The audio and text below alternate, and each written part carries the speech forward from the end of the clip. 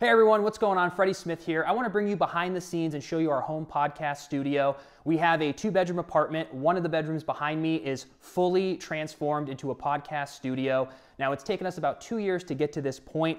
We started off just in our living room, and as our podcast and our YouTube channel has been growing, we decided to invest back in ourselves and in our business, and we have a really cool studio in here, and I want to show you the equipment that we use. So if you're looking to build a home podcast studio, you can kind of see the aesthetic that we went with. I love the whole color scheme we came up with. It's a brand that we're building, as well as the microphones, the cameras that we use, the lights, and everything like that. If you're a fan of our show and you're just curious what it looks like behind the scenes, then you'll enjoy this video as well.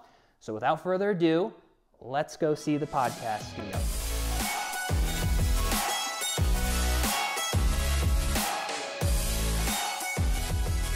So here we go, home podcast studio. And it took us probably a couple months to put all this together. We went piece by piece. And the most important thing, obviously, is the audio and the video, but we wanted this aesthetic. If I looked up on different podcasts on YouTube, people who film their podcast, and you want to kind of start with a brand of color so that the audience is used to kind of the same set. They get used to a color. A lot of our pictures and exports of our pictures and videos all have this color scheme. We decided to go with like a green, black, and white. This way it was really great because it's me and my fiance, and she fought me wanting a pink couch. She has the rest of the apartment. If you saw it, this is my man cave. I get 5%, so I wanted it to be a little more, neutral, if you will. Let's start with the microphones.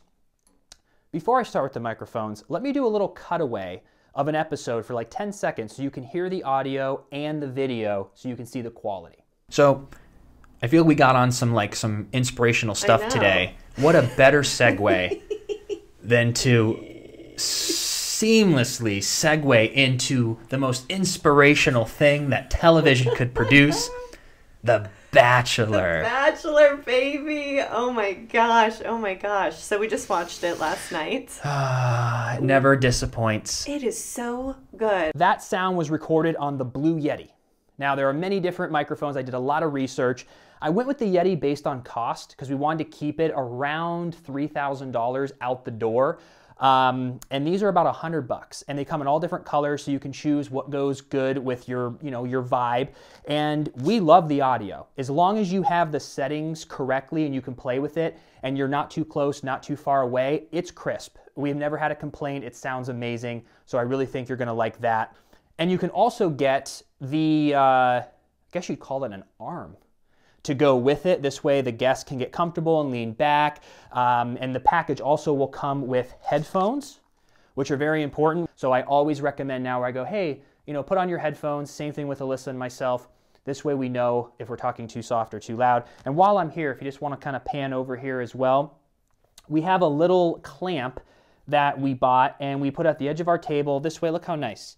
It just sets right here, keeps the cords off of the table. We wanted more of a sleek look. We didn't want cords hanging everywhere. The thing I do want to mention though, this is a USB microphone. So we run this through GarageBand. Now, if you have just one computer and you're doing one-off videos, you won't have to worry about this next part. What you need is an aggregate device. And the aggregate device, as you can see right here, has 4 different ports that you can all plug it in, and we have it underneath the table here, and we have it running along so that we can hide all the cords. But this aggregate will hold all 4 USB ports. You plug it into the computer, and once you log into to GarageBand, you'll be able to access all the microphones. But, side note, you're going to want to research how to work an aggregate device. It's not just plug it in, and it works. You need to set up the aggregate device on your actual computer. So I don't want to go into detail because it's behind the scenes, but research that on your own if you want to go the USB route. It'll take you a couple hours and then you'll be done. Then I have one program saved. I open it, I record, I export. It is easy peasy, and that's what you're going to want. Let's hop over to the audio foam panels. These right here they just look cool. They also come in different colors. It does help with sound. It can help with echo. We don't have them everywhere, so we still hear every now and then if there's a lawnmower or a dump truck, you're gonna hear that during your podcast. But if the door is shut, it really has a real calm, good energy in here. So these really do help. I recommend using T-pins. We used the two-sided tape. I tried different stuff. They fall down. Use the T-pins. They work like a charm, and I really just like the aesthetic. At first, we had a painting in here where it was gonna be a spare bedroom that the podcast studio was in, and there was one thing missing, and we were looking around, we're like, what is it? And it was a picture of just a regular thing. So I was like, let's put these audio foam panels up because it's gonna help with sound and it's gonna look more like a studio so that it doesn't look just like a spare bedroom. So I really like that. You know, we have a bar. I don't know if you want to put a bar in your studio, or you can put a refrigerator, or you can put nothing, or a bike. I don't know, whatever you'd like. But we like to have a bar there just in case anyone wants to have a drink. But usually it's coffee and water. But every now and then we'll do a little whiskey, or we'll do a little rosé. We've got not only the famous Benjamin, but we have this great couch that we ordered online. It's actually a very expensive couch, but we got it at a huge discount. And this type of couch, the way it's set up, for some reason has a podcast vibe to it. The curtains here are amazing because basically, if you, this is where I'd be sitting, so you can imagine right now how beautiful the background is, or what you saw. We love having the green curtains behind it. But I want to share real quick, I would highly recommend doing this. I have an iPad just on our guests as a backup because we don't have a producer, we don't have anyone else helping us. So as soon as I hit record on the cameras on everything, I know that these cameras are going to work 99.999999999% of the time. But in that one case where someone drives 30 minutes, sits here for an hour, has a great conversation, is plugging their book or their show or their play, and if it didn't capture it, I would feel so embarrassed and I wouldn't know what to do. So it's an iPad mini. That quality's not the best. It's never happened, but I always feel I can relax and enjoy my conversation more knowing there's a backup on at least the guest. These lights up here are just like really cheap photography lighting I got from Amazon. The brand that I have here, for some reason they're not on Amazon anymore, but I think there's one called Mudhound that we also have as a backup, and those ones are great too. So I would just look around Amazon. I'll put the Mudhound ones down there for you because I know we have one of those, and we just turn these on with our overlight and our overhead light, and it works great. It's not too blown out. It just works really, really well. The main attraction is going to be the Sony camcorder. And it's an FDR-AX53, and I actually did find this on Amazon. They run about $850. The reason I didn't get this particularly from Amazon is I went to an actual camera shop because Alyssa and I were having issues. If you have a DSLR or a mirrorless camera, there is an overheating problem. And after 30 minutes, it will overheat and shut down, sometimes 19 minutes.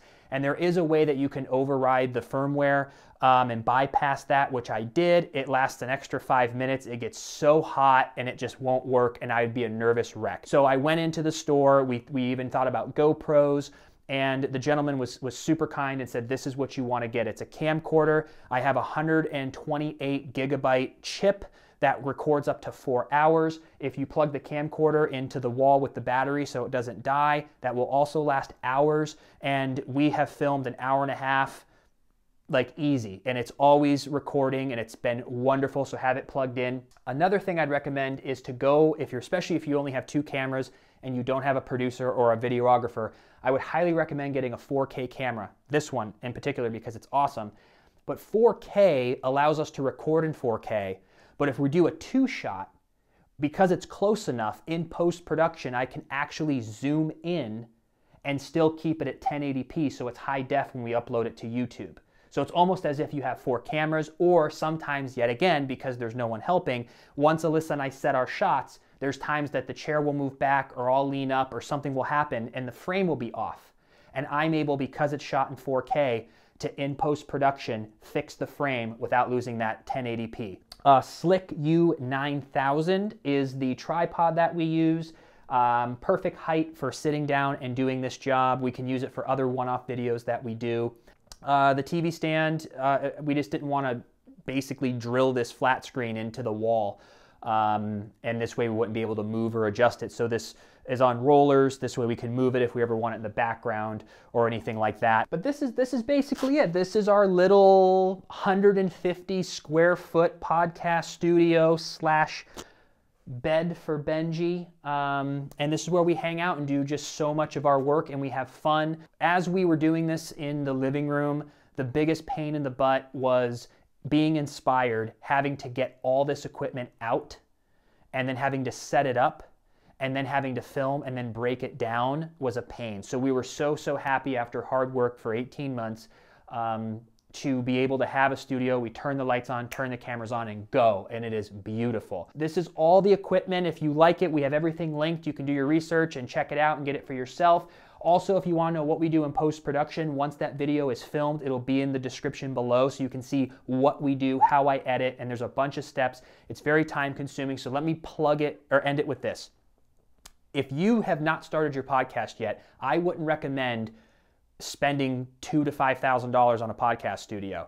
I would recommend just getting out your cell phone, putting up about 20 episodes to get into the rhythm to see if you really want to go on this venture, spend $3,000, build this whole thing. We felt it was time just because of where we were. But from the moment a guest arrives or we do it, by the time we film it, edit it, and post it, it is an 8-hour job for an hour podcast. So just keep that in mind. It's definitely worth it if it's something you love, but don't think you need a studio in order to create an amazing podcast. And this is going to be our point 3. We may even eventually have a studio bigger in the future, but right now we're just enjoying it. We're able to bring great stories and great people and great thoughts and ideas and positivity to the world, all right here in our second bedroom. So I hope you enjoyed the tour. If you have any questions, comment below, let us know. If you haven't subscribed, please do so. Check out a few of our episodes. We have many guests, many cool topics, and appreciate you spending this time with us.